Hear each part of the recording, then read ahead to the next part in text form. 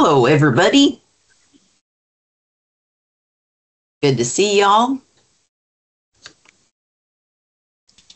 It's very different from Zoom. I couldn't find the microphone. I know. It is different from Zoom. I still have a lot to learn about these meetings too. So I have no end of appreciation for what good sports everybody is for showing up, especially with this new technology that the county decided we were going to switch to. Yay. The other was too easy. Yeah, right? We all just had the hang of the other one. So let's grow. Let's continue to challenge ourselves. That's how I'm going to handle it. And also we have worked out some of the kinks. We were having some issues with people getting locked in the waiting room. And I couldn't see that they were there, so they weren't getting access to the meeting. So Ruby went through and edited all of the invites or all the meeting schedules to take that out. And so that's why you didn't encounter a waiting room when you were joining today. You just came right in.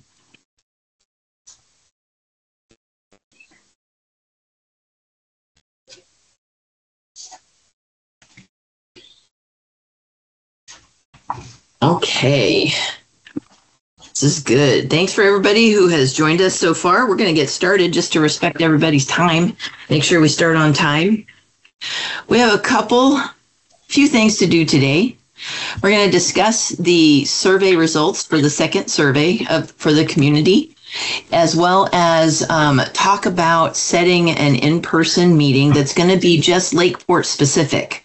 So this is a different one from the press release that you would have seen with the all LAPACs in-person meetings that are this Thursday and on Monday. And that's where all LAPACs are going to get together to talk about the planning area boundaries. So that was changing the planning area in some areas for that may affect Lakeport or Kelseyville or Upper Lake. So we thought it would be best to get all LAPACs together so the Kelseyville people could talk to the Upper Lake people or the Lakeport people, on any of those potential boundary changes. Then let's see. Also, we have Dr. Bob Gardner here with us today. And so I want to make sure that we touch on one of our agenda items, which is talking about land use designation amendments. Now, requests to change these land use designations, which would change, what you could do with your land from what is existing to what is proposed. Those proposals could come from staff or from property owners or from LAPAC themselves or any member of the public. And so what we have today with Bob is a property owner based request. So I'll let him talk about that. And when he is talking about it, I'll pull it up on the GIS system so y'all could see and share screen so you can see what he's talking about. And then if recommendations, if the LAPAC is comfortable doing recommendations today, we're capturing that on video because all of these meetings are recorded. Additionally, we could discuss it further in that LAPAC specific in-person meeting where we're all going to be looking at the same large paper map too. So let's see. So let's start with the second survey. If you didn't have it handy in front of you, you can access it at the Lake County 2050 website. They're all up there in the documents tab. So very similar to all of the surveys, the demographics were actually pretty much the same, no matter where you went or which planning area. Most of the participants, and there were 51. That's a pretty good showing for LAPAC for this planning area. 51 surveys turned in, but mostly from older residents, so 50 years and older, and mostly white.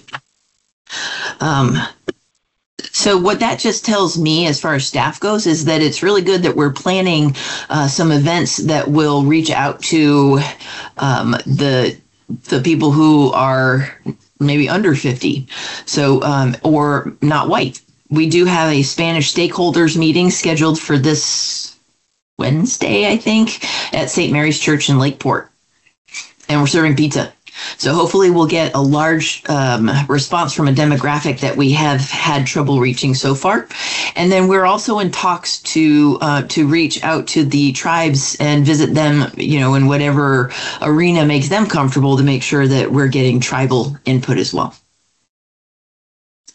So that's ongoing. There was a boundary map change that we can save until we're all looking at the same large map. We did create planning area specific maps, and those are also posted on the lakecounty2050.org website. And those include the potential planning boundary area changes, as well as the existing land use designations, so you can see what uses are currently possible, as well as community growth boundaries, which is where we center and focus our public infrastructure, the water and sewer, as well as, where we anticipate future higher density housing as well as commercial growth.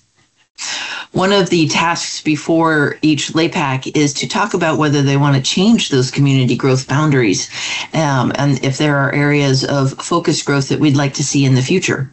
And so we'll talk about that when we're all looking at the map as well. It'll also have roads on there for context, and I think that's about it. So anyway, you can get that map on the Lake County 2050 website, and those are the maps that we're going to print out, like in the table size, the larger formats for our in-person meetings. Additionally, go ahead, Danny, and anybody just jump in at any time. So, thank you. What's the name of that document, or where is it under in the 2050? Let me take a look. I'll share my site and we'll find it together. Thank you. Yeah, certainly. Good question. Let's see. ECADS. Okay, minimize the screen so I can get to it. County2050.org. Let's go to documents. That's where I would look first. Community engagement documents. I know. Oh, there you go. There's the land use maps right there under community engagement. And then also, if you scroll down further, there's the results to the second survey. I did get that. Thank you. Super. All right.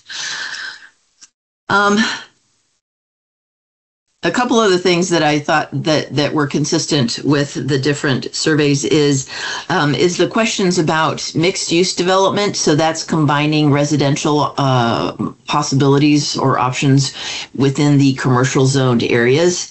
And there was a strong support for that in our Lakeport surveys, as well as diversification of agriculture. This question about diversified uses in ag came from staff, and it's in response to a number of inquiries that I've received over the years for microbreweries, most recently at winery areas, as well as distillery options for wine products. The wine industry, because of the struggles that they're having right now industry-wide, they're looking for different diversification uses. And so that was originally the purpose of getting that question in the survey. However, one of the results that surprised me was one of the options for, if you say yes, what kind of uses would you like to see? And in Lakeport, as consistently with all the LAPACs, the number one answer wasn't what I was expecting, but it was youth, agriculture, and wilderness education. And so I just thought that part was really interesting as well. As we go through talking about our local area plans and priorities, it'll be interesting to see how we capture that for future projects. Because just to refresh everybody, the purpose of a local area plan is to communicate the community's priorities and visions for the next 10 to 20 years. We don't update these very often because it's very time intensive, staff resource intensive, and expensive. So this is the community's vision for the next 10 to 20 years, and it then informs the countywide or complete overhaul of the zoning ordinance, which is the document that's sort of the mechanics. It's the regulations that roll out the community visions in the general plan and local area plans. And so it'll be fun to see that, how we're going to reflect that in the future, since I already see some of it going on in the community now, like the wilderness education with groups like Terra and other groups that are looking to do more outreach and education on vegetation management on properties that helps to maintain and support a healthy ecosystem. Mary Jo, you could probably speak to anything that you've seen in the community already as far as supporting wilderness education.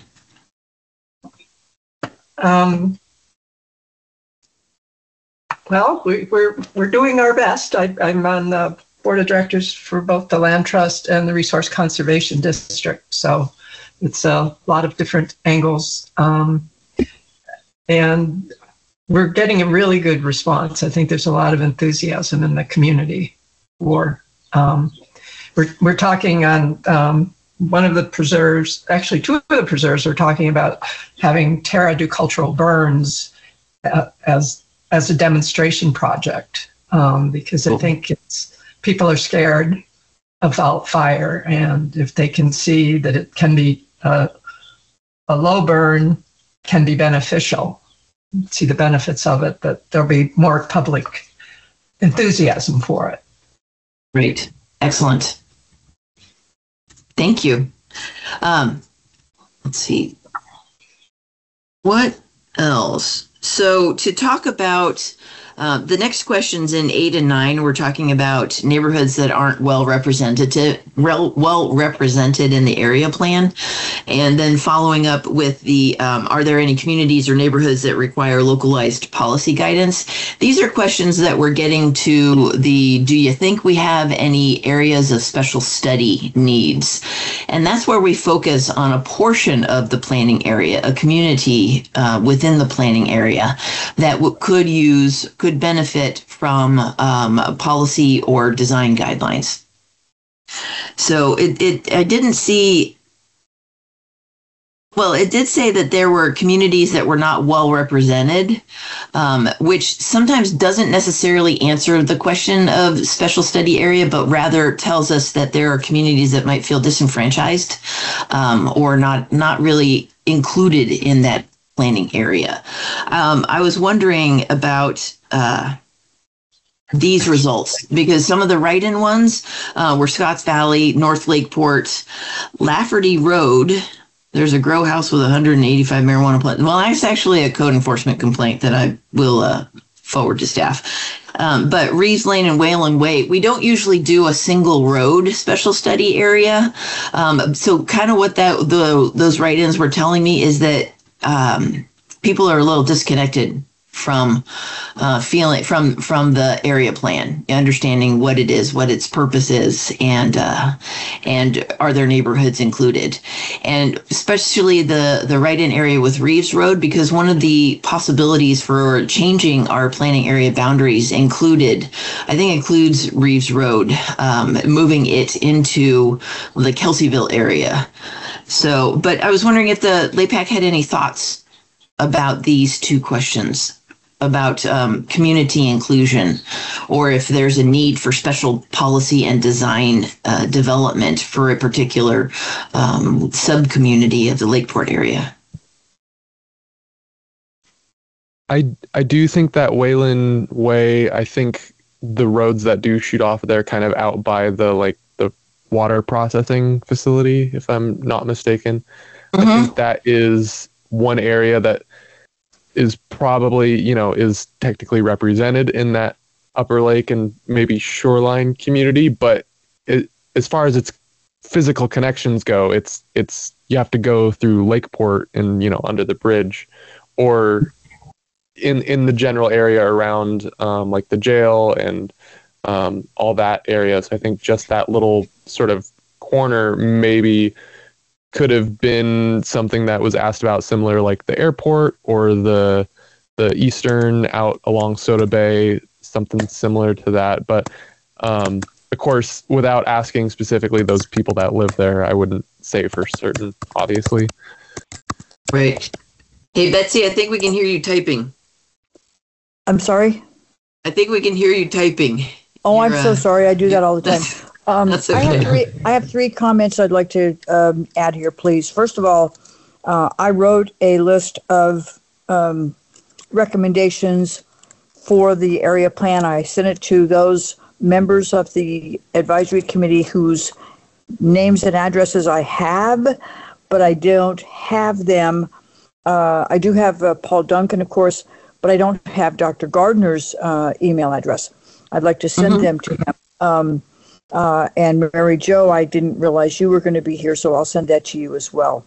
The most important thing I think has to be understood is that the plan as it exists right now consists only of special study areas. I think it's really important to create a map including the city, even if the city isn't the governing entity, because the special study areas receive all of their essential services from the city, and the city has 20-year-long general plan approved expansion, gradual expansion areas into the margins of those special study areas. And we're not looking at that. We're not looking at the whole area.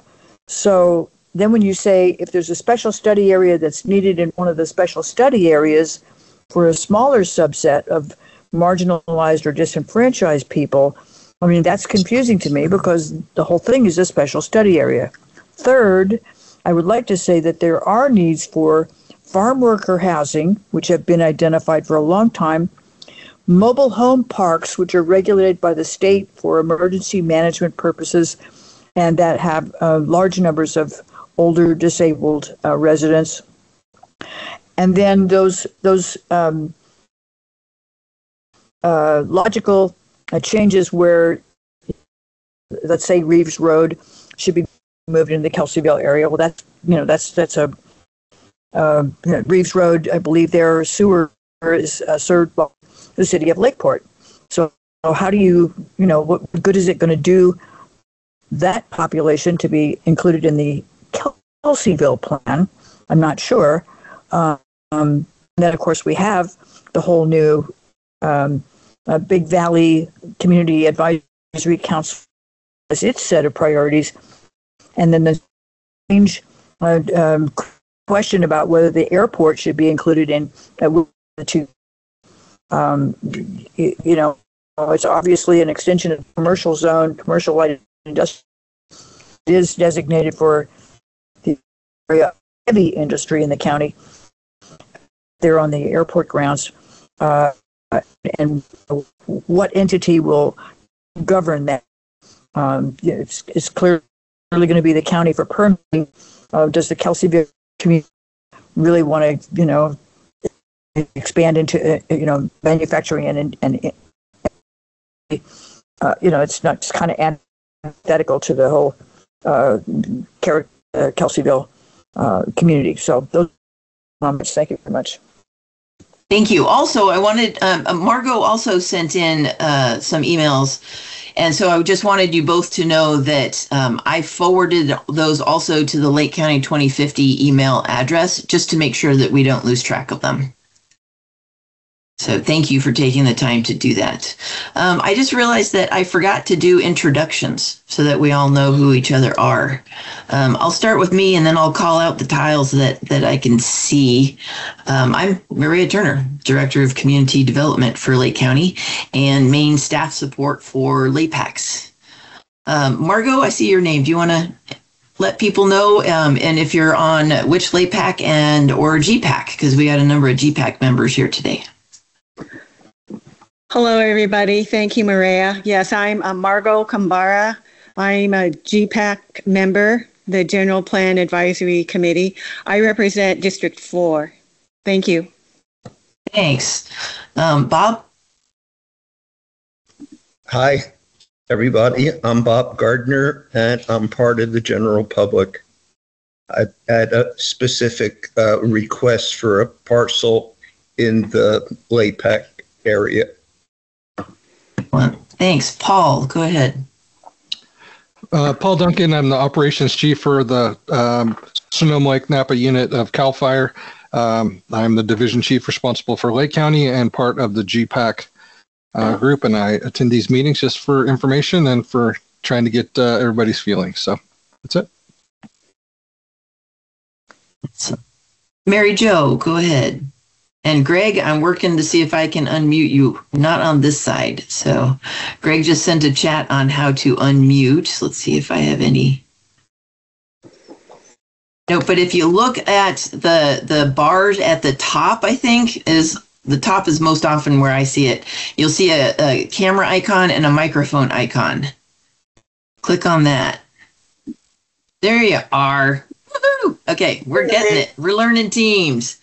Awesome. Mary Jo, did you introduce yourself? I got distracted. No. We Mary Jo Velasquez. I am part of the general public, and I have a question. Reeves Road is Reeves Lane? Yes. Okay. Same thing. Thanks. On the map, I was trying to find Reeves Road. Awesome. Go ahead, Danny. You're next.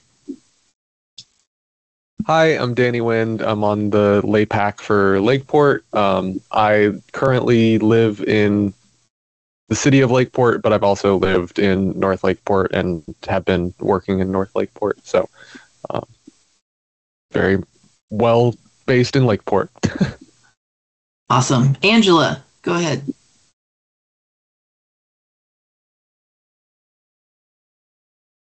Thank you, Maria. I'm still trying to figure out this whole Teams thing. So, Angela Amaral, member of the public, also on the LAPAC for the Shoreline Area Plan, but mostly here to troubleshoot Teams and make sure it's working before our next meeting. Thank you. Good thinking. Thanks for doing that. Greg.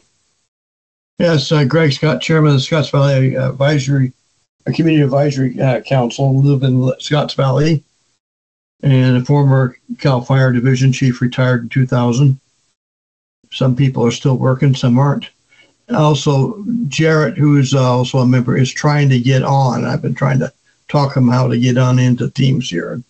I don't know if he's had luck. That says in chat he was invited, and I'm trying to get him in, but his computer's having problems.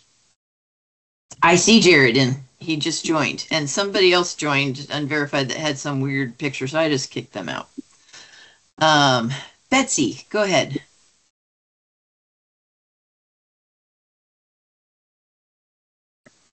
Hi, yeah, so Betsy Kahn. I'm the sole proprietor, editor-in-chief of the Essential Public Information Center, a reporter for KPFZ. I have property in Scotts Valley. I have been a longtime supporter of the agricultural community out there. I'm a member of the General Plan Advisory Committee and the Upper Lake Meese Advisory Committee. Thank you. Super. Jared, welcome. Thanks for coming. Go ahead and introduce yourself to the group, please. And if you're wondering how to unmute, there's a microphone icon, I think, at the top bar of your picture that you can click. There you go. But we can't hear you.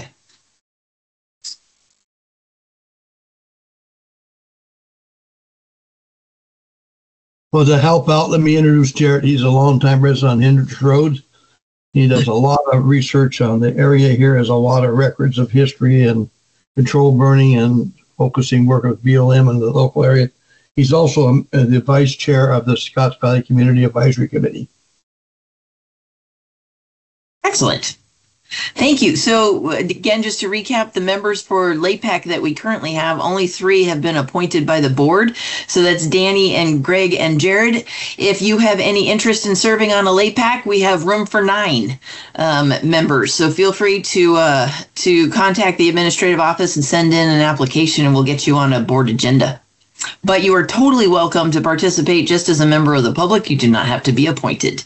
And we have, just as an overview, we have about a month. We have till middle of November to hold our LAPAC meetings to seek consensus on a number of topics that I refer to as our deliverables to the Lake County 2050 core team that we will then use as we're drafting the local area plans.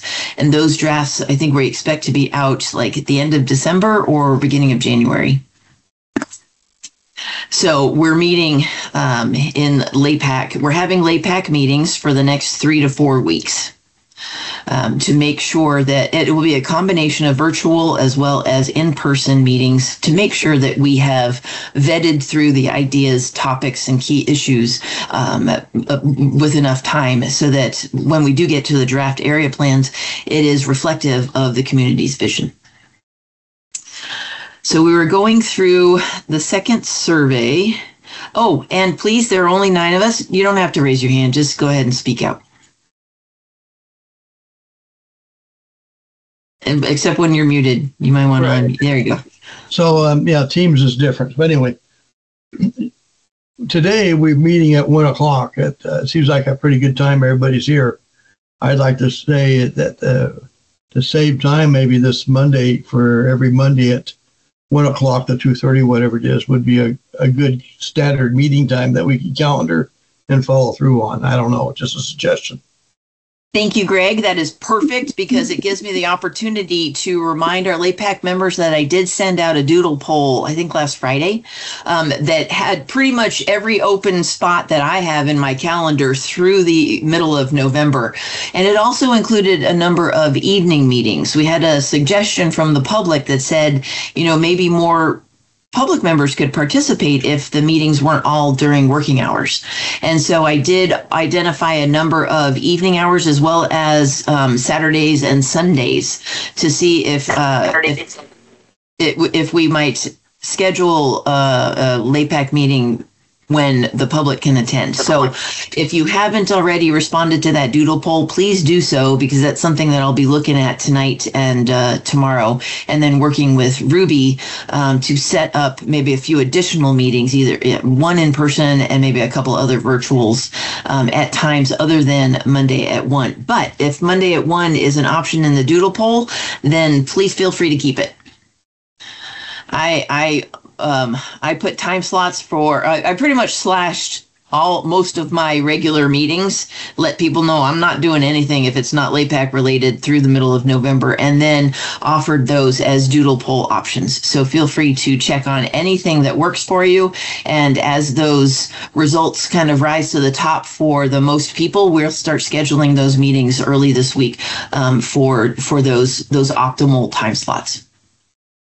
Thank you. Thanks, Greg. Let's see. Okay, let's get back to the survey. Okay. Preserving small town character is, kind of what we saw through all those LAPACs. People like community-centered locations and facilities for gathering spots. Really? You didn't get that doodle poll? Okay, I will send that out. Thanks. Hold on. Doodle. I will send it out again to LAPAC members. Okay, thanks. Made a note of that one. Was there anything in the... Oh, Danny, I think, can speak to the next survey questions. A lot of it was talking about roadway safeties. And one of the things that seemed to resonate throughout all the planning areas was an interest in multimodal transportation and allowing for that. So, Danny, did you have anything you wanted to add to that? Yeah, I think that even with the last question that you just asked about like community centers and stuff, specifically in that North Lakeport area and along Lakeshore where it's flat, essentially, I know that sidewalks can also be like a burden, but basically making it so that those areas can be set up to have some sort of safer bikeways, essentially. The bikeways that are there just really aren't adequate, and we'll talk about this, I'm sure, later on when we start on the active transportation plan in the future. I think that's like next year or the year after. But sidewalks don't explicitly make streets safer, and in a place like Lakeshore, that might make a lot of sense because it's flat and you can traverse a long ways. But trying to get all these individual property owners to put in a sidewalk, I think is just like not attainable. So I do think that like certain areas directly like north of the school are probably important to be thinking about sidewalks. Unfortunately, there hasn't like been the development there that I think there should be based on how many subdivisions there are. And I know there's some also tax defaulted properties in that area.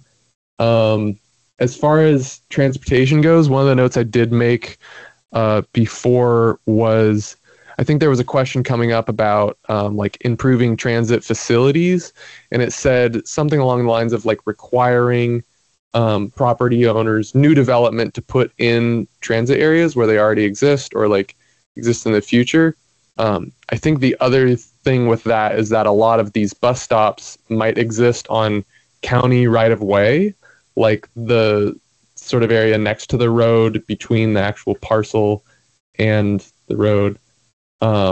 Those were just some of the things that I just jotted down in this section. Lakeshore specifically, because like Scotts Valley is a different type of, it needs a different type of ridership. You know, you're not going to have families riding through this area. They're not going to anywhere. There's nothing that they're getting to. You might have people working in this area who are riding out there. But like the greatest good for the greatest number of people is in that North Lakeport area, directly north of the school and along Lakeshore, where most of the high density residential, like mobile homes and stuff are. Thank you. Did anybody else have input regarding transportation and roadways? And this could be multimodal. I agree with the with what Danny is referring to. I know a good friend of mine, Lee Cook, was killed on his bicycle on Lakeshore Boulevard a couple of years ago. He rode his bike there daily and was hit. I just worked with the Survivors Run down there to, that was at Bank of America, and went down to TNT's and so forth and run there. And the police department does work with trying to keep that run safe because they're running on half the roadway. We try to get them to run with the traffic according to DMV requirements. On Scotts Valley Road here, I noticed bikes, there's a bike lane, but they a lot of people are riding on against the traffic and not with the traffic per DMV codes. I ride my three-wheel bike a lot on Scotts Valley Road, and I find with the new road, it's a lot smoother to ride. But the problem is people are going faster now, and many a times, a couple times, I've been run off the road because I'm watching what's going on. So the speed that people are going, and the DMV law says you must allow for 3 feet between a vehicle and a rider. So we are getting more people on bikes. And I think two things distracted. Both times I've been run off the road that I dodged, the person had a cell phone in their face driving. And many a times at crosswalks, I see people walk into a crosswalk with their phone in their face and not paying attention to what's going on. So there's a big educational thing here, or either a need to enforce cell phone usage versus what's going on out there. It doesn't happen every day, but when you lose a guy like Lee Cook who was run over because somebody was looking at their their cell phone, pretty bad. Yeah, absolutely. Cornelia just joined us. Yay. Cornelia, do you want to just give a quick introduction of yourself to the group?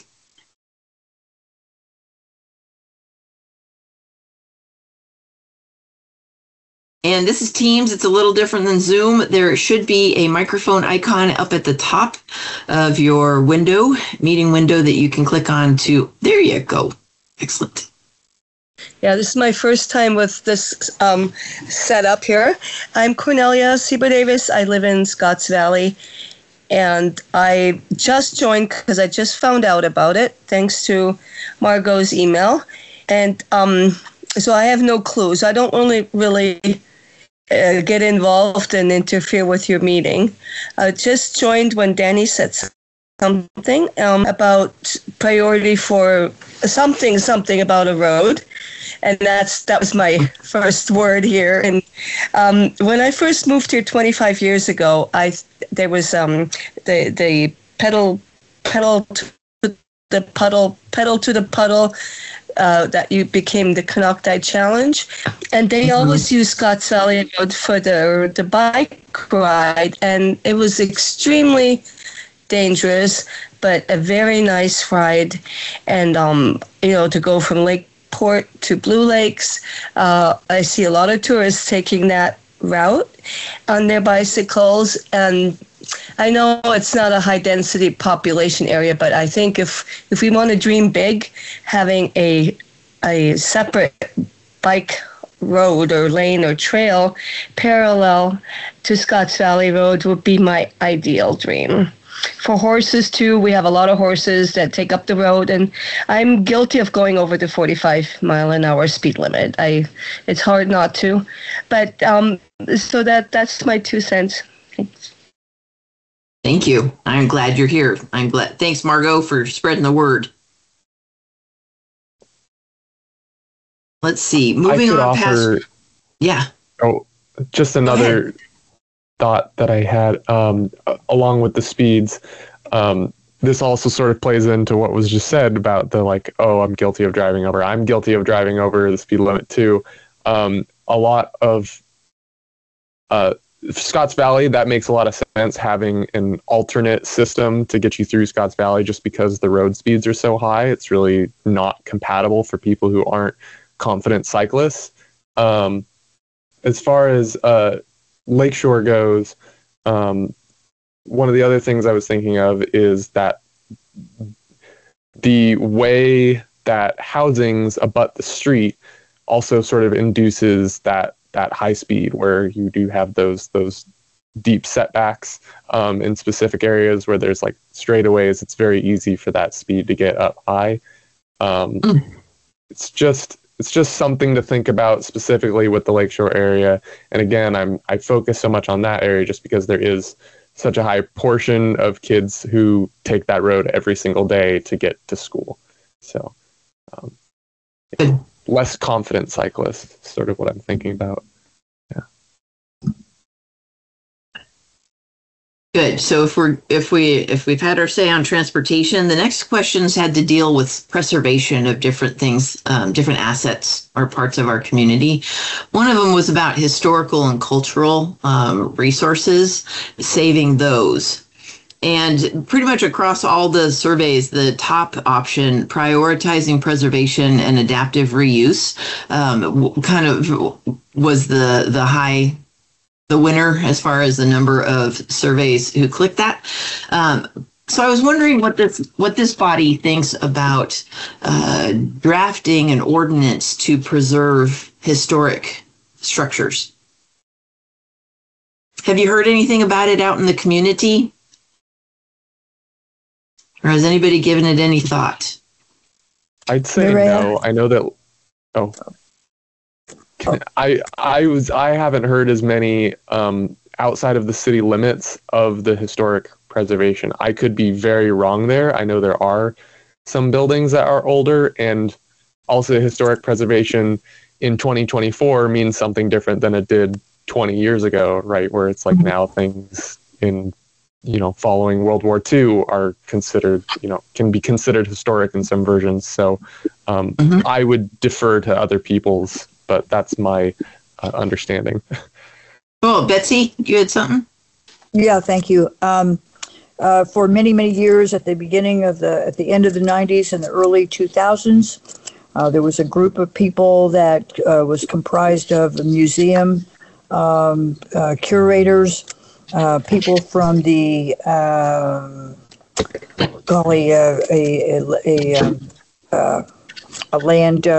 land use group, one of the people that validates your deeds. I can't remember what they're called, but anyway, it was to update and get approved Article 68 of the county zoning ordinance, specific to historical preservation, and not necessarily focused on cultural influence, cultural resources, which we interpret largely as tribal or Native American resources.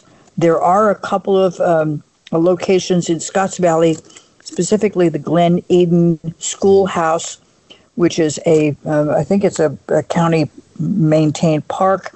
It's the location where people will take their horse trailers and then take their horses and ride up over the trail from Glen Eden over to Vichy Springs in western Ukiah area.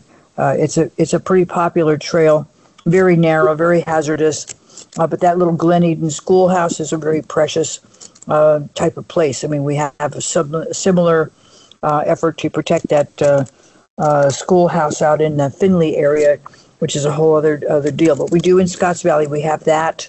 And then we have the former Grange, which is a defunct entity, but it had a little building there on the adjacent to the properties owned by the Hall families.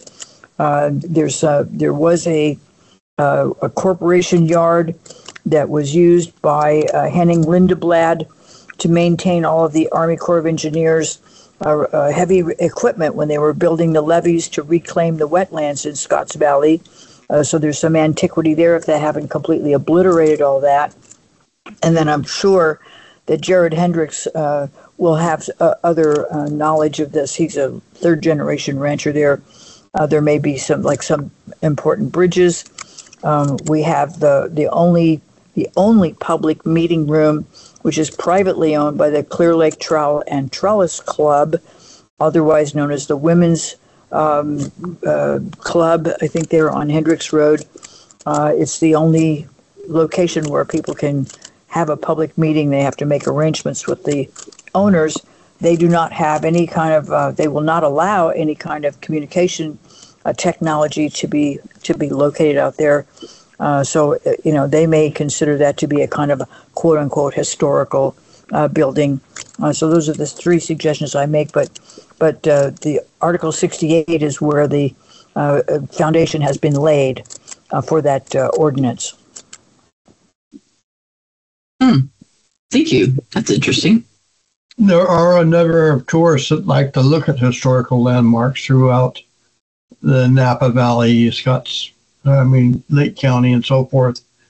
And I always refer them to the Chamber of Commerce for an index of locations, and still they don't find them all there. They still ask about it. But as far as the Scotts Valley Women's Club, you have to just contact the president. She's the one that lives near there with a key, and she does open that up, work with different groups for public meetings. They also hold other group meetings there for sewing and a number of different things, but they're self-sustaining. Cool. Jared, I saw you unmuted. Did you have anything to add on that one?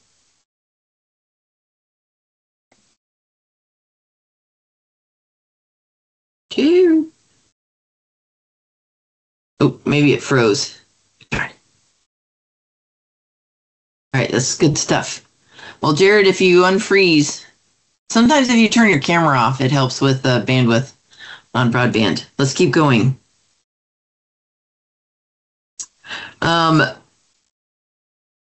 Illegal dumping and other nuisance issues.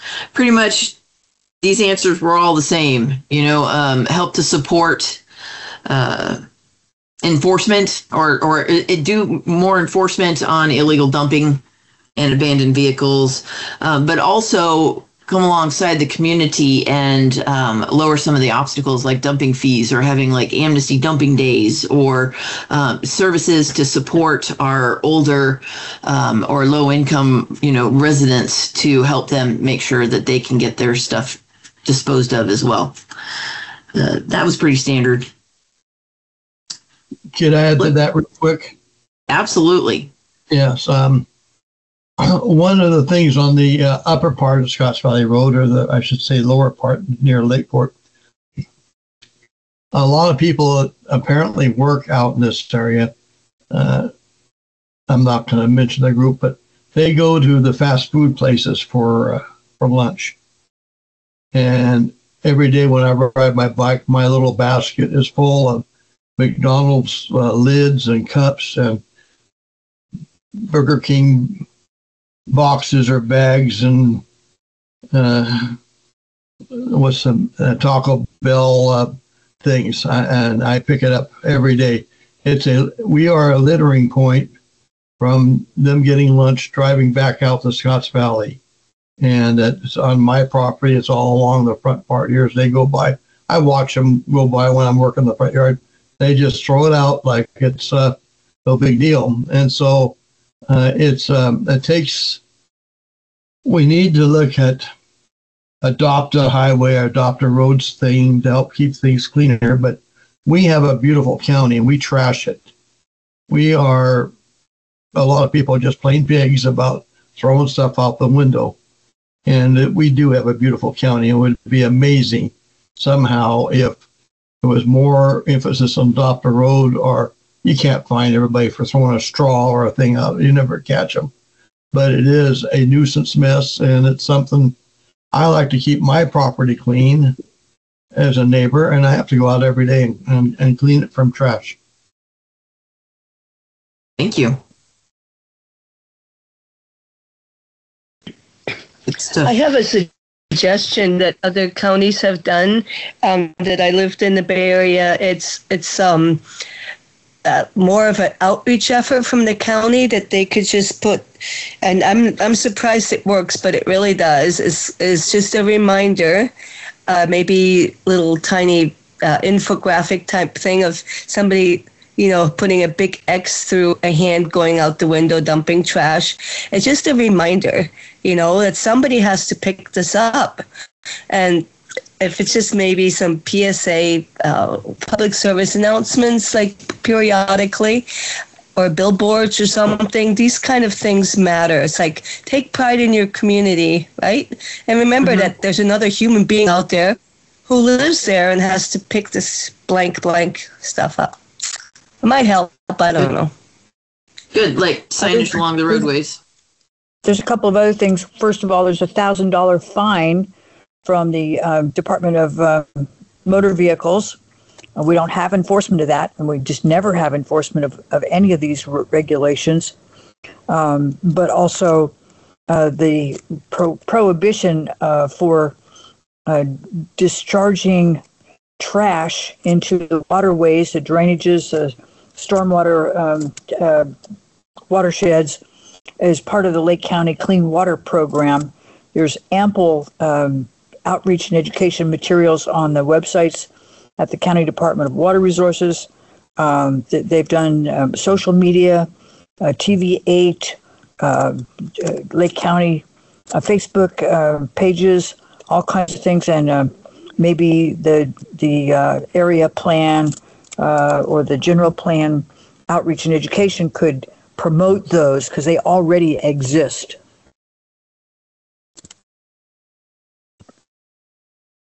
Good. So I'm thinking of the people who don't read and who don't ever pay attention. They might possibly, the ones that Greg was talking about, who work there, who don't live there, who might just could use a gentle reminder with a sign every 100 feet or something. Like, I don't know, just an additional, it doesn't cost too much, I don't think. Yeah, no, this is good stuff. This actually, the way you would find this then in a local area plan would be a priority of enforcing codes or priority of public outreach. So that could reflect itself in like an objective, like county will support public outreach efforts, including road signage and public service announcements regarding illegal dumping, something like that. So this is all really helpful input because what you are doing right now is talking about the community priorities that will then resonate within that local area plan and be part of that document. So keep it coming. Keep your suggestions coming. This is good stuff. The next section of the survey talked about access to healthy food. which I think Scotts Valley area, not so much North Lakeport, which tends to be mostly subdivisions. It's got some vineyards and stuff, but Scotts Valley is an ag area. And so I was thinking that there's probably some good input regarding encouraging access to healthy food. The survey, which these answers were pretty much the same for all the surveys on this particular topic, is that we want to improve programs that'll increase food security, like food assistance, hunger programs, things like that, but also expand the local food access and ag by encouraging more farmers markets, urban farming, community gardening, food forests, and other similar activities. I was wondering if the LAPAC had any input about local food access issues. I immediately think.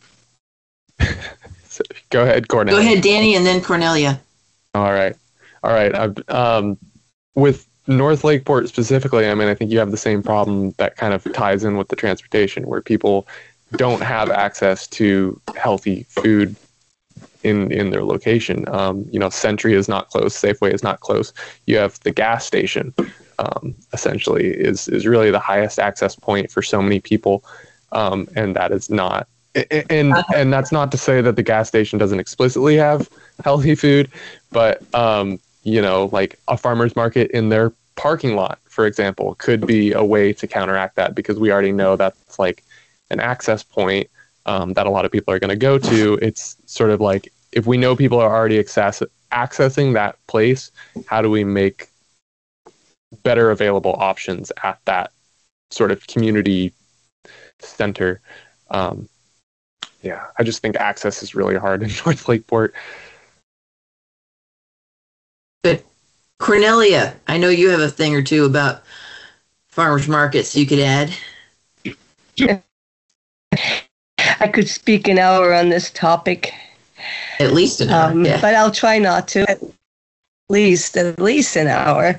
I've been involved with the farmers markets since 2005, and Master Gardener before that, and I have intimate experience with trying to get farmers to grow food in Lake County for at least that long, and including myself. Growing food is very, very difficult in Lake County especially, and I guess having more farmers markets would be wonderful, but without having more farmers, it's not going to work. You need to be a viable farmers market, you need to have at least 8 agricultural producers there to attract enough customers to make it a viable business. And I could go on and on and on. So encouraging more agriculture besides vineyards and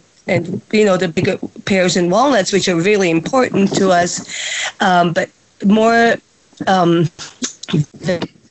vegetables, grains, and beef or cattle, sheep, goats, anything that could increase the type of agriculture that will also help us with food security. And food security is not just access to supermarkets or farmers markets. It's about the whole county producing more food, where we consume less than 1% of the food produce less than 1% of the food we consume in this county, and easily cut off from the rest of the world by natural disasters. To me, it's extremely important. I'm on the Food Policy Council with the Board of Supervisors, and we talk about this a lot. It's just a really complicated problem, but as far as the Lake Area Plan is concerned, if we can focus on making it more comprehensive in the way we reach out to people growing food, the way we assist older people who have to transition out of farming because of physical limitations. They tend to sell to developers. Mini ranches go in, which means no food production. So for me, focusing on that first, or at least equally, would help a lot more than just building another store or another farmer's market. Does that make sense? Yeah, that's great. Margot, your name tile keeps flashing. Was there something you wanted to add to this? Yes, thank you. Along the lines that Cornelia suggested, increasing more the number of farmers producing local food. Thinking outside the box is looking at other types of agriculture or forms, such as vertical gardening, and making use of some of the spaces that we have that are now vacant, like retail, and converting that into vertical gardens, or somehow using more of technology like hydroponics to produce food. So that would be on a smaller scale, but it could also be for immediate local consumption. So that's one of the things that I suggest, is that we look at ways that we can encourage more local food production among our own residents, and taking advantage of vacant space that we already have that is just right now unproductive. Okay, that's good. Yeah, but I could see that going into an area plan, expressing that like reuse of vacant commercial parcels or properties or structures, allowing uses of agricultural uses to take place in there, which would then get reflected in a zoning ordinance. Yeah, good stuff. And also, in the survey, they referred to that kind of as urban gardening. Very good. Yeah, I kind of see that as the same stuff. Good. I also have another suggestion, is more along the lines of perhaps policy, and that's to encourage maybe a different kind of CSA, community supported agriculture, where we as a community somehow help connect the farmer to a community of subscribers so they can get fresh produce on a regular basis. And then that helps the farmer just focusing on growing and producing crops, and not having to worry about marketing and other parts of, the enterprise. Mm-hmm. Good. Anything else on ag? If not, we'll move on to healthcare, which, again, the answers in healthcare were pretty much straight across the board on all planning areas. I would like to add a comment on this agricultural question. Go, Betsy. When I moved here in the year 2000, all the grocery stores had sections in the market for ball jars for canning and canning equipment. The Hunger Task Force was teaching home canning. This was a very popular thing in this area. What has happened is that not only are some of those small gardeners aging out of the ability to do that gardening, but the cost of water is so prohibitive in some of these areas that they can no longer grow the food in their gardens. And that is a potential area where we could, if we could increase water storage and conservation, might be something we could to support that small gardening. And community gardens are extremely productive if you have a group of people, even with just a small section of a lot that you put raised beds in, things like that. We have a community garden in Lucerne that's really popular. They get their water from the lake, and they don't have to filter it. So that the water issue is very crucial. Good. Thank you, Betsy. Access to quality health care. Is there anything that people want to say about that other than the stuff that we kind of already know? We need more health care. It's great to expand services. Let's try harder to retain doctors. I kind of see expansion of healthcare service access linked really closely to our broadband rollout, in that it allows a lot of it allows access to our residents to medical professionals and services that may not be local.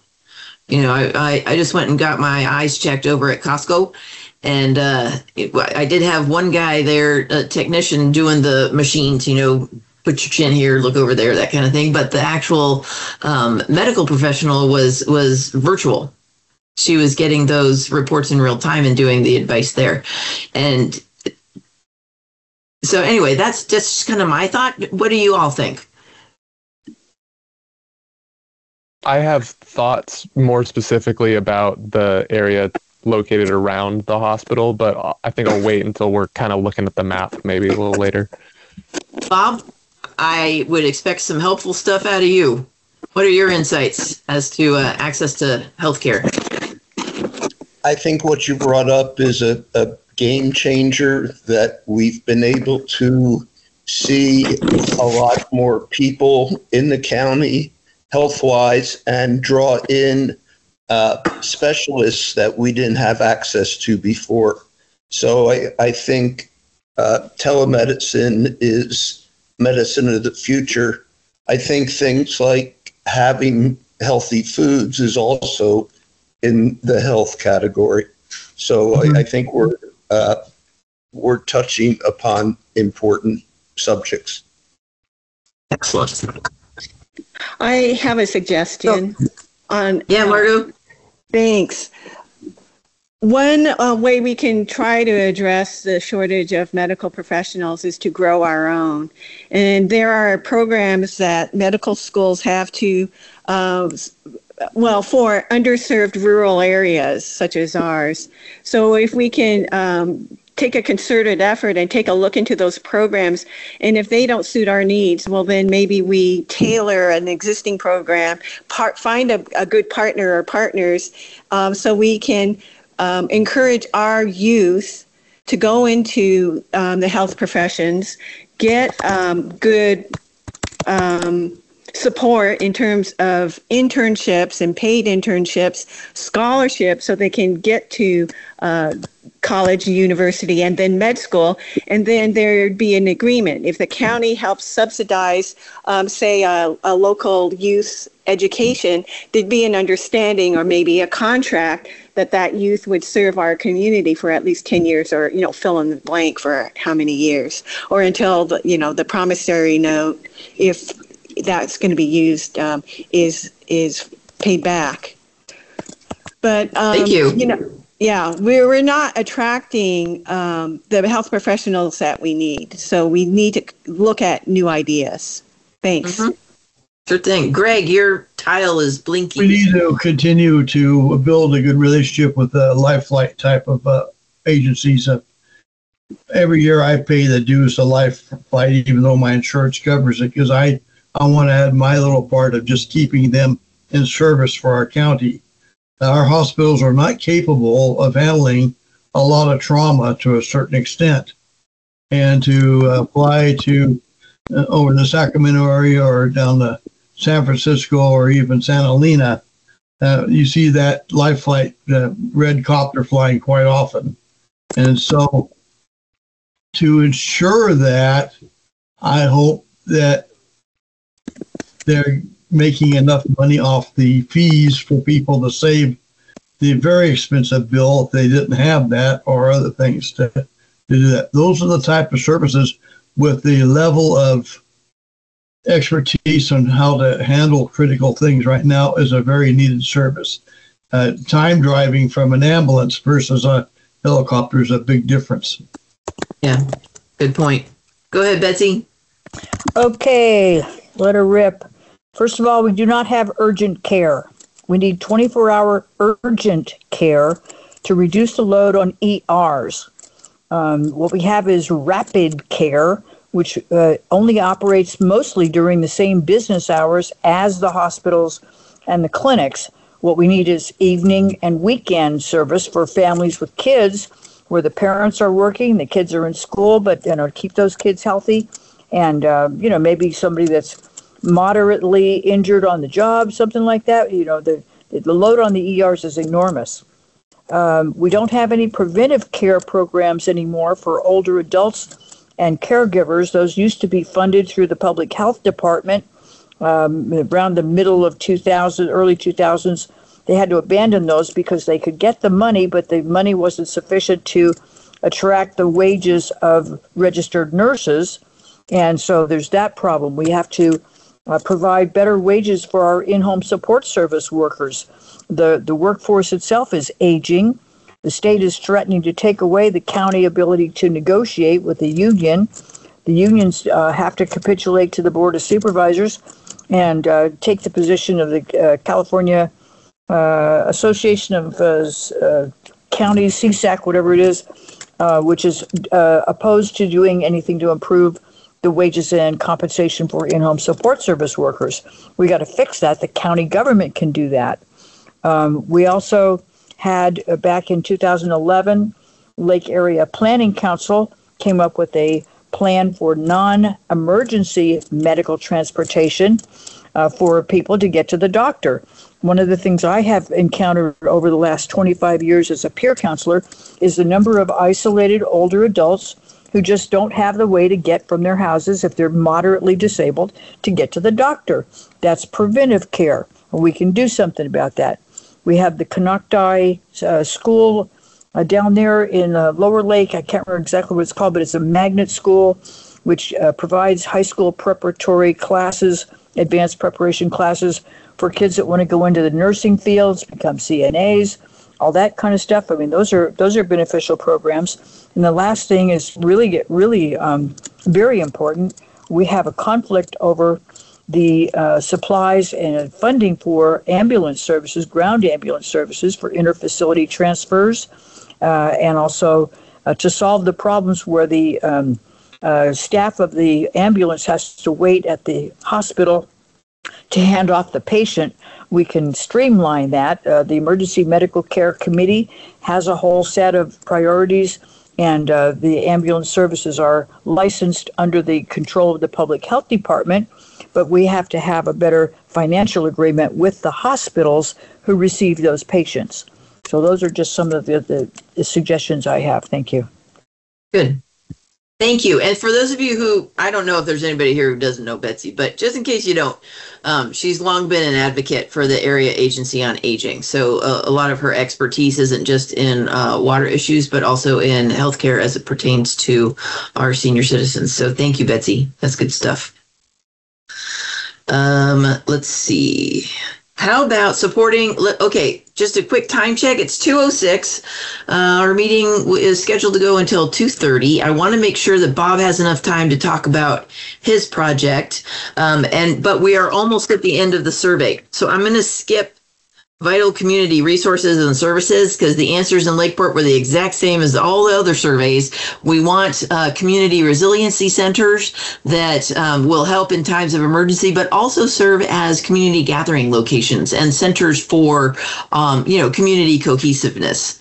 So if anybody had anything on that one, if not, we're going to skip to local and small businesses, supporting local and small businesses. What say y'all? Anything? If not, we're going to move on to tourism. Supporting tourism economy. Does that float your boat? If not, we're going to move on to maintaining a healthy local economy. And then actually, let's move on to wildfire. How should the general plan work to reduce wildfire risk in our county? I'll tell you that. Yep, go ahead. I was going to say prioritizing high-density residential within fire breaks. So on the inside of Highway 20 rather than on the outside. Okay. Or like more infill 29. Housing development? Yeah. I mean, it's a simple thing, where evacuation routes already exist. Yeah, and through all the other surveys, the top two priorities were mainly enforcing the code regarding hazardous vegetation management, as well as coming alongside and supporting hazardous vegetation management with programs for elderly and lower income residents also.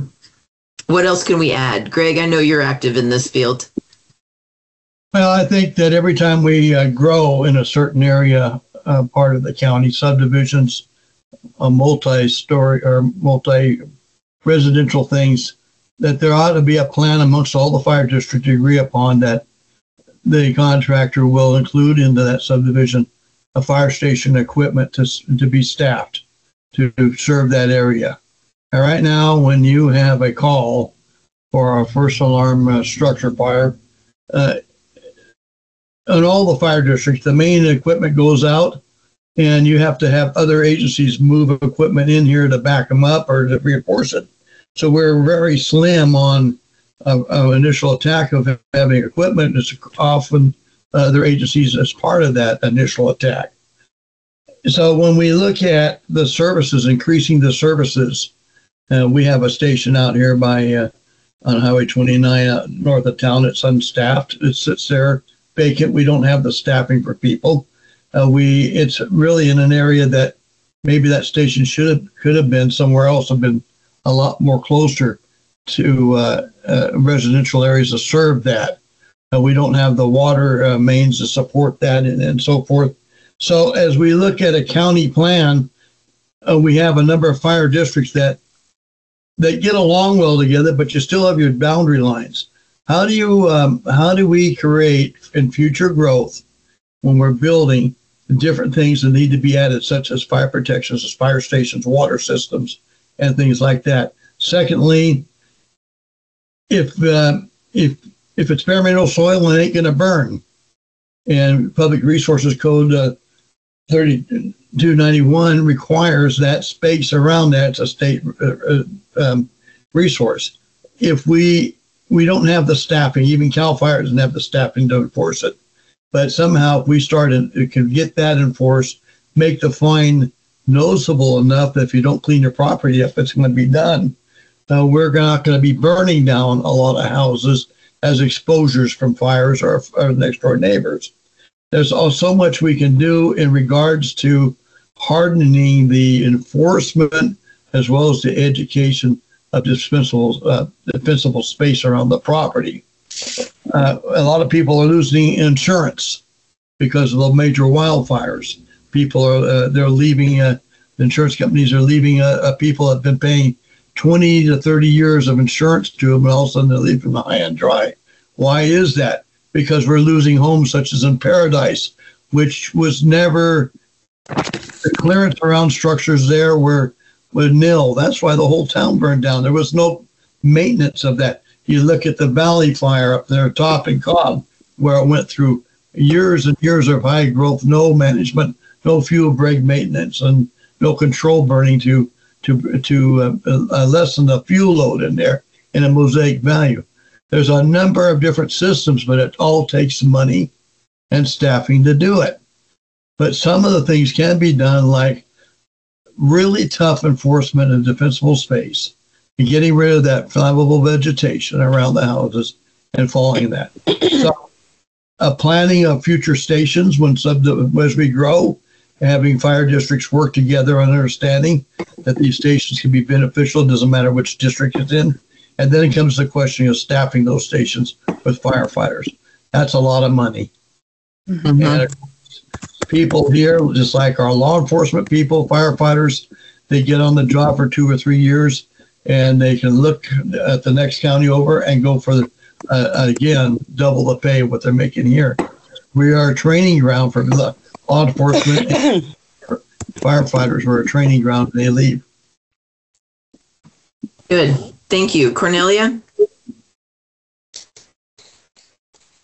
I'll be real quick. This could be a long conversation, but we have other groups meeting on these topics, and it would be really good to get more input, when we meet for the Firewise communities. The Lake County Fire Council has monthly meetings. All these places, all these groups can help with the details of that. And one of the things that Scotts Valley could do or have is a substation halfway along Scotts Valley between Lakeport and Blue Lakes, which I have been told by the insurance companies would put almost every resident within the 5-mile limit that they have for being protected. Right now we're at between 6 and 7 miles. And so this station would not have to be staffed. It just has to be built according to the fire chief's specs and have water storage and accessibility for fire personnel and trucks to restock their supplies, because like in the big fire that we had where both ends were burning, Lakeport was burning and Blue Lakes was burning, there were probably 10 huge fire trucks along Scotts Valley, and they had really no way to get out to get more supplies. And so that kind of stuff would hopefully could be addressed as a sort of a in-between measure for lowering insurance and supporting the fire personnel, even though they have hiring issues at this point. Thank you. Make sense? So. Yep. Thanks. Betsy, did you have something? Oh, you betcha.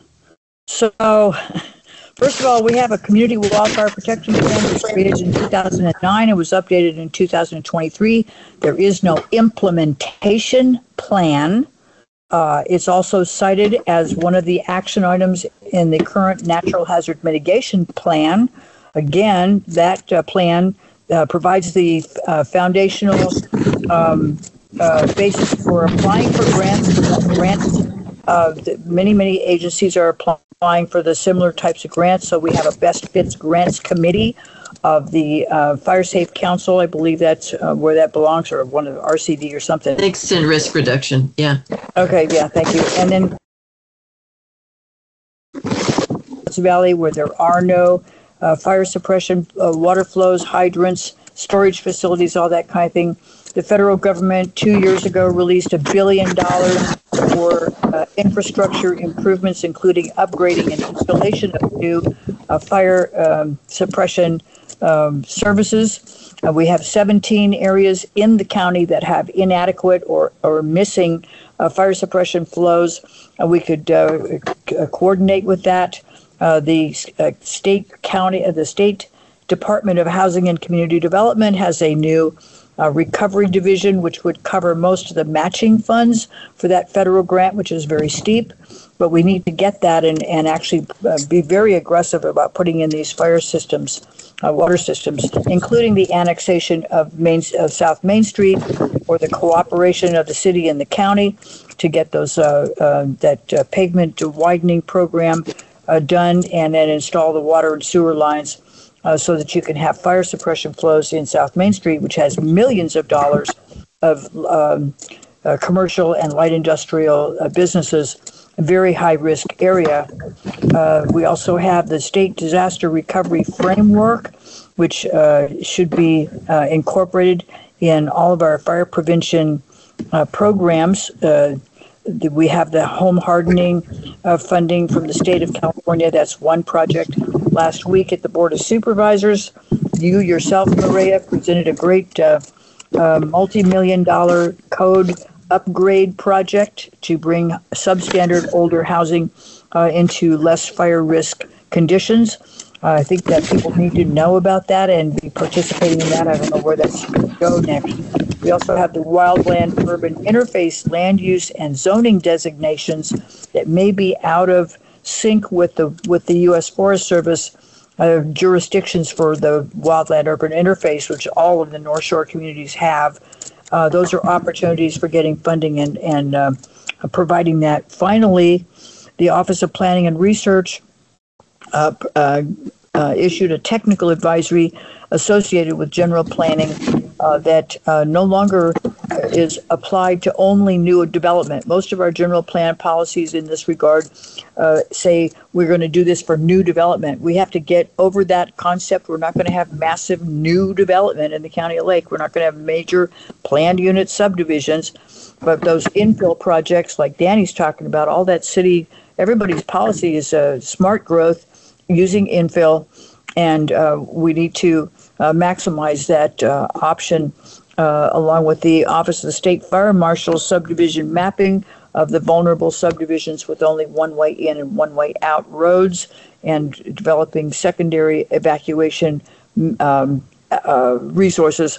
That's already on the books with the state, and we have this obligation to take care of those. Thank you. Thank you. Good. Okay, Margot, I could see your tile. Before we go to you, I want to cover flood risk. what the county can do to mitigate flood risk. And then after that, I want to make sure that Bob has a few minutes for his project. So go ahead and add what you're going to add, Margot. Then we'll move on. Thanks, Maria. This is quick. So in terms of trying to mitigate fire risk, I suggest that when it comes to development in rural areas or where there is very, very high fire risk, that greater attention be paid to road and fire safety requirements, such as roads being 4290 and 4291 compliant. Thanks. Good. Okay.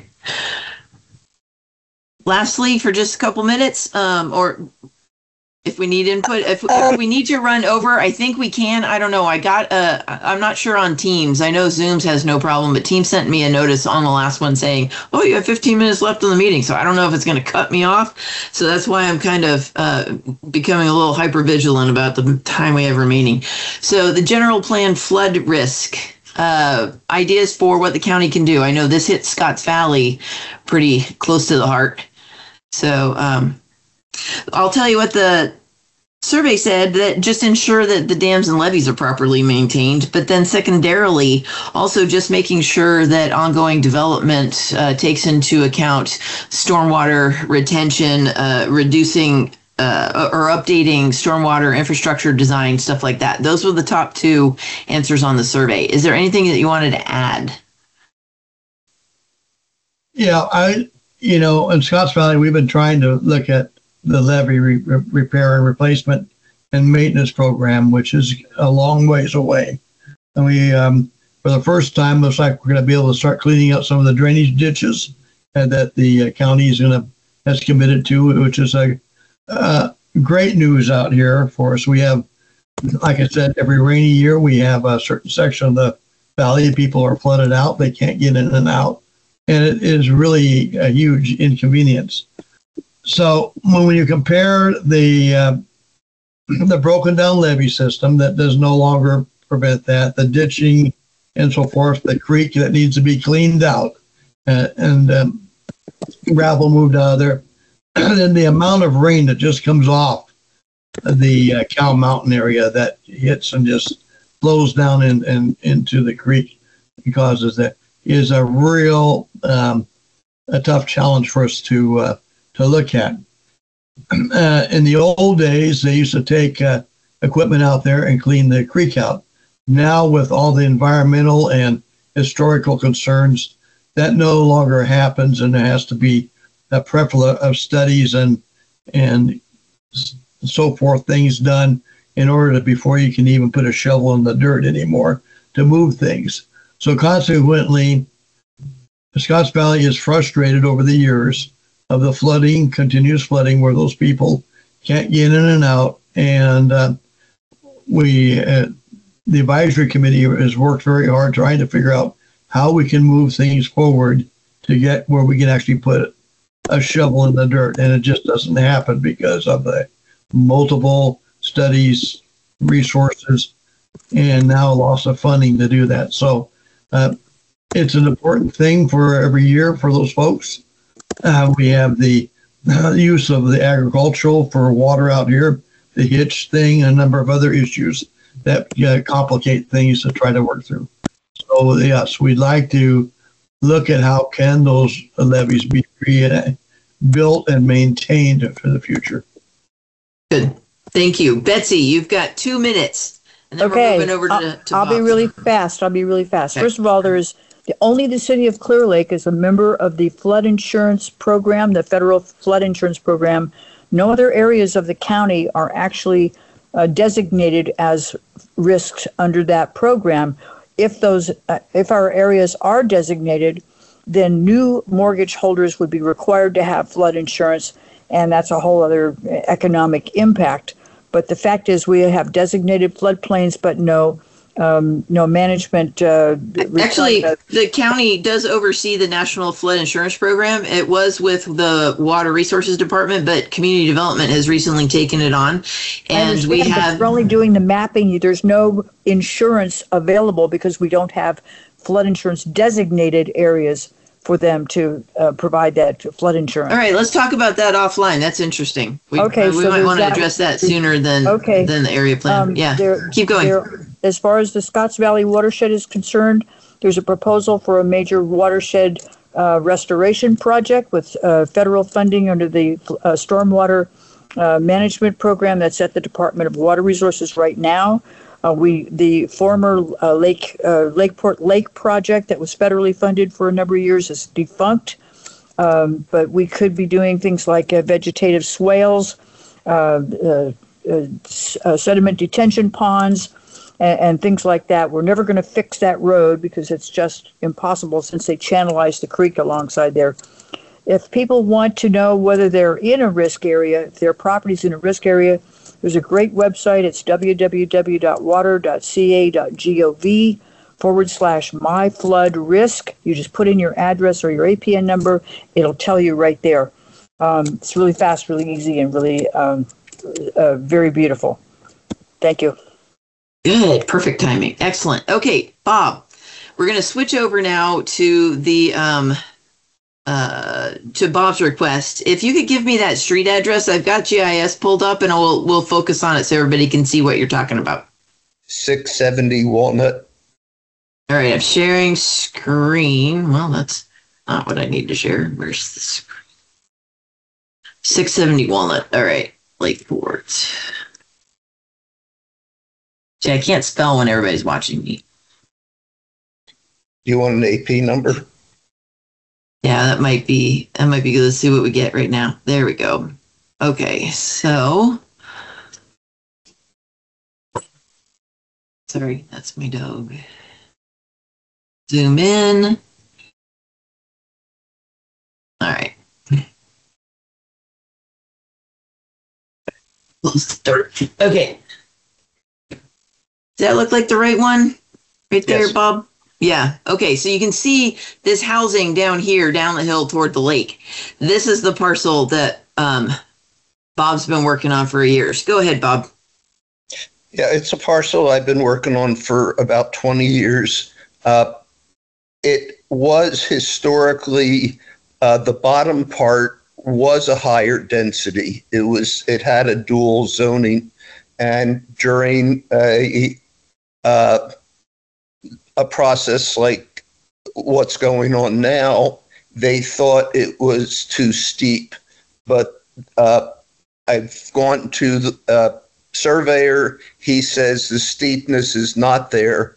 That bottom part between the two yellow parts is what I'd like to use for senior housing and keep the rest of the property relatively open for trails and community gardens. There's high density right next to it in that tan colored. The area right above that is flat. It has infrastructure. It has, it's close to where the people, if they're seniors, would have access to the hospital. So what I would be requesting is to have the higher zoning brought back just for that lower part, so it could be a senior housing project. Good. So you can kind of see, is that lower part that you're talking about the part that has the roads on it right there, kind of bladed in? Yes. Okay, so what you have right now, everybody, is the general plan land use designation map. The whole parcel is zoned for rural residential, which is limited in housing development. Right next to it is what we call high density residential. So if I understand your request, Bob, it is to have this orange or the high density residential expand into this lower portion of the parcel. Is that correct? Yeah, correct. Even lower than that. You know, just, all right. I'm going to put that slope map back on there, that overlay, so people can see what we're talking about as far as the hills. So this yellow is about 10 to 20% slope. The gray is like 0. But then this red, actually the yellow is 0 to 10. The red is 10 to 20 and green is over 20. So the hilly stuff really starts on this side, kind of levels out again as you get up towards the top of that hill. But then this area, both the flat stuff and the yellow, that's what you're talking about, right, Bob? Correct. Okay, good.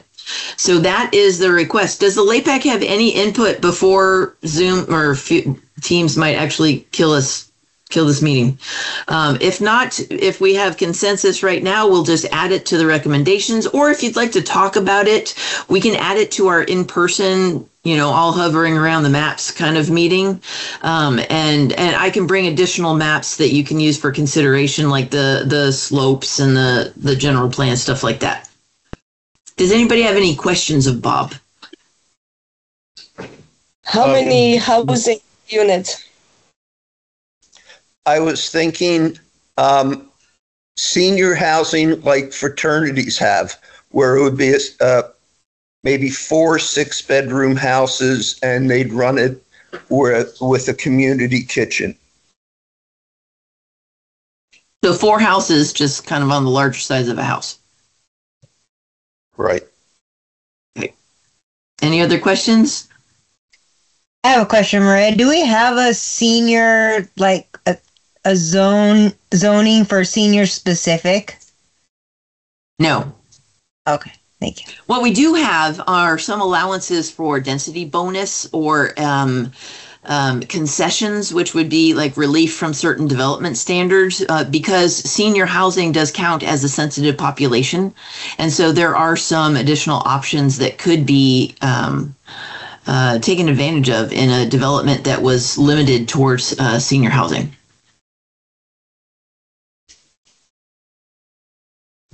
But we don't have any overlays. I think it's a great idea, Paul. Awesome. Good. Thank you. Sorry, I interrupted you. I think it's a great idea, Bob, and I hope that you have success. There's, the community aspect of your idea, I think will help with many other issues that were brought up today. Thank you. See?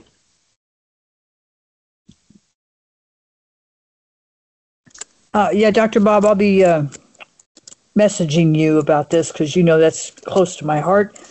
We do need special considerations. I was appointed to the General Plan Advisory Committee for the subject of senior support services, and there is no actual explicit section in the General Plan to address that. So I'd like to collaborate with you on coming up with some policies and how we can embed those. And of course, with Maria and everybody else, this is a great thing. Definitely need it. Thank you so much. Thanks, Beth. Great. Anything from Danny and Greg? It looks like Teams doesn't kick me off, but we'll just close the meeting off with this. I think it's a good idea. I think I would still like to look at this as with more people and have more eyes on this, not necessarily because of this specific project, but because of the whole zoning situation in between Highway 29 and the Lakeshore. I think kind of looking at what a lot of those properties actually serve as and what they're zoned for is going to be like critically important, because I could go to a dozen other properties that are not like zoned sort of high enough, but are serving sort of the same function as high density residential. So I would be fine with it going to high density residential, but I think we also need to look at like a lot of the other parcels around it. And also I'd just be interested in a little bit more details as to the adjacent parcels and also access on the Hill Road side. Good. I'll make sure that we have those maps available, because you'll see then the subdivision to the south that already has those access roads stubbed out. So yeah, access to those parcels as far as what Bob is proposing is kind of already historically been set up. So, but we'll make sure that you can get the tools that you need to see the surrounding areas. Greg? Thanks. Bob, it'd be interesting if there could be a fire station with an ambulance in that area for that future there. That's just something to check with the fire service, see what their thoughts are, include them into what your plan is so they can support it with the proper care in need of an emergency response. Just a thought. Cool. That would be good. There's a good flat area up above that's not part of the senior housing. And I would say, ask for a meeting with the fire chief discuss that with them, show them what your plans are so they can try to give you supportive ideas about how we can make that the best we can. Great. Thank you. Thanks. Okay, so we have just a couple housekeeping. I wanted your feedback on when we do our Lakeport specific LAPAC meeting. Do you think that I should request that we go out to that Women's Center Road on Hendricks, or is there another place like my usual go-to is board chambers? What do you think as far as what would offer the most opportunity or easiest access for members of the public? Maria, if you want the Scotts Valley Women's Club, I can give you the name of the contact for that, if you wish. Okay. You don't know how to get a I called your number. There's no answer, so I need a cell phone, I guess. Yeah. Okay.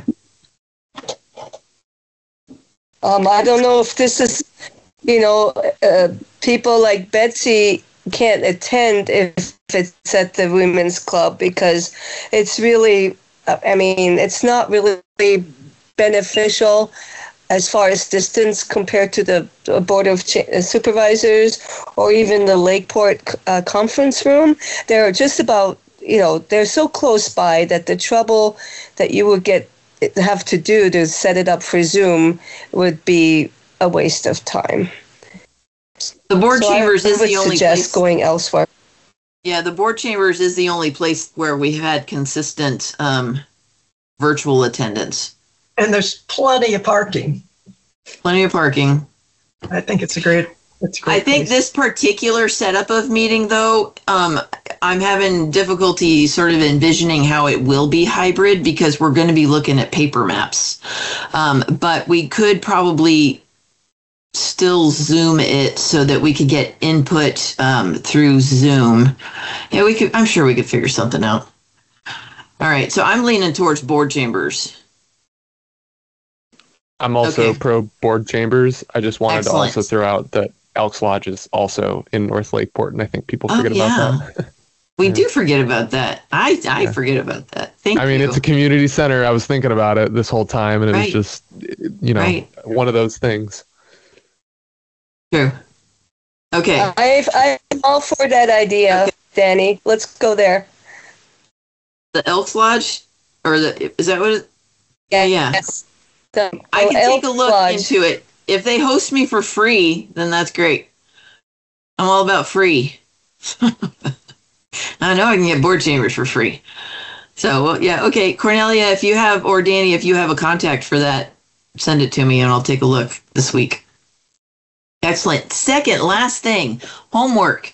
Our next virtual meeting is going to center around policy from the existing local area plan that we still think is relevant or is obsolete and should be discarded.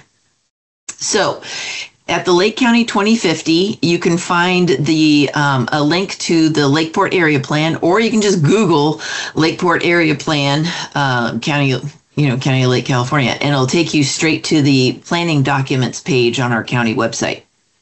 If you could scroll through the Lakeport area plan, paying attention to the chunks that are sort of at the end of the elements that have the priorities, goals, objectives, and implementation plans, we're going to go over that at our next virtual meeting to see what we should keep and what we should throw out. And that is all I have for you. Anybody have anything else before we adjourn for today? I'd like to recommend that you read the economic development and community development sections that are at the end of the policies and goals before you think about those policies and goals, because that sets the whole stage for what created those policies and goals. It's very valuable information, really great text. And Betsy, is that in the Lakeport area plan? Is that what you're referring to? Yes. Okay, cool. Yeah, two sections. Good. Very, very helpful information. All right. I think that's going to close us out.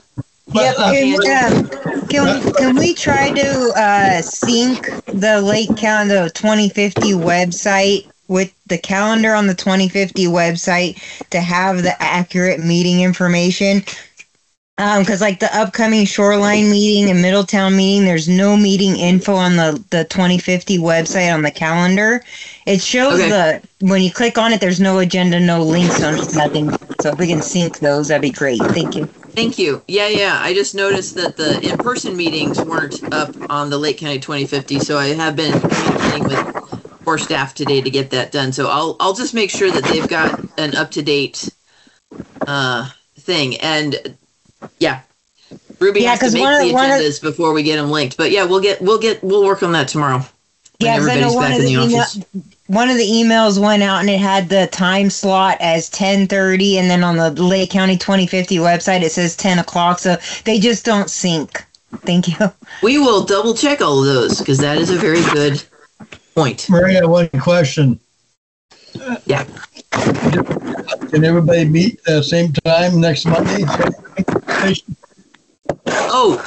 Actually, I don't know about that. I'm going to use the doodle poll. So if you haven't, LAPAC members, I'm going to send you out that doodle poll again, and tomorrow start working on scheduling the next virtual meetings.